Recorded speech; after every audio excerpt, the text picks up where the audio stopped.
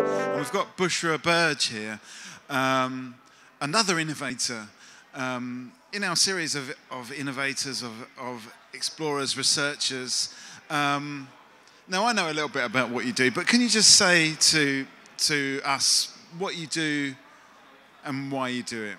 Okay, so I've come here with a haptic VR experience, and I've been exploring and developing multi-sensory stories for the last few years, particularly with a focus on haptics, and then more on costume and what that means when, how we distort our self-perception and how that affects other senses as well. So today's project I have is called The Great Wave. Okay, so what I'm going to do is maybe break that down. What haptic VR? What is that? Well, the first haptic piece I did was electro-muscle stimulation, so proper zapping of muscles, contracting of muscles.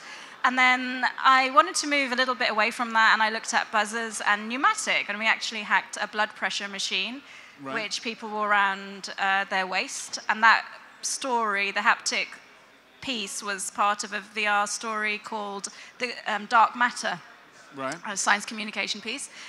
And this haptic piece, I thought, well, how can we get the electronics to trigger the haptics, but you don't know it's from electronics? Right. So we use servo motors on a belt on the back, and through a pulley system, we move the garment around you.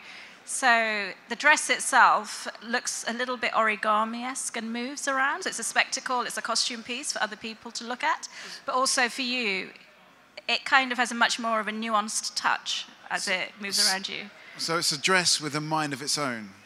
Is that fair to say? It seems to be, yeah, because you can fight against it as well, right, which I quite like the idea of agency in the story as well.